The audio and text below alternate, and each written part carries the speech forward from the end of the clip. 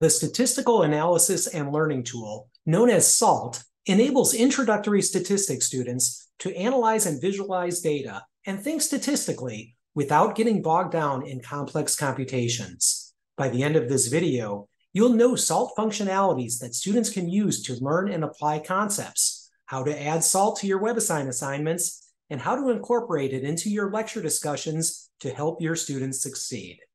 Within WebAssign, you can assign exercises in which students use SALT to analyze data and correctly answer the questions. The ease of use enables students to spend time learning statistics, not how to use a data analysis tool.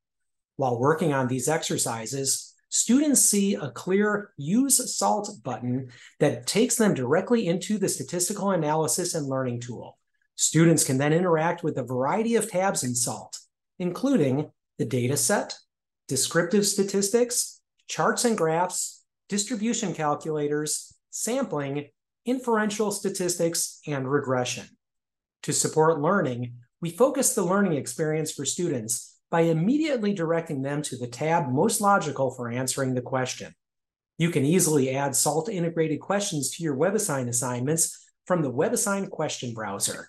The questions that incorporate SALT are indicated with a .s extension at the end of the question number.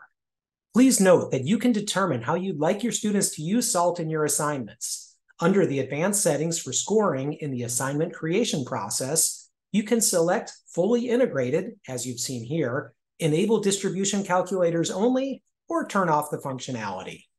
In addition to using the Statistical Analysis and Learning Tool in your WebAssign assignments, you can sprinkle SALT into your lecture discussions to help your students visualize and analyze data. Go directly to SALT at statistics.cengage.com to select or import a data set to teach concepts. You'll find a wide range of engaging data sets, from small sets to ones with thousands of data points. You can then analyze your data in the same setting that students will see in their homework, using each of the different tabs to analyze and visualize different parts of the data. Thank you for watching this video and learning how the easy-to-use Statistical Analysis and Learning Tool enables introductory statistics students to think statistically. If you'd like to learn more, please contact your Cengage representative.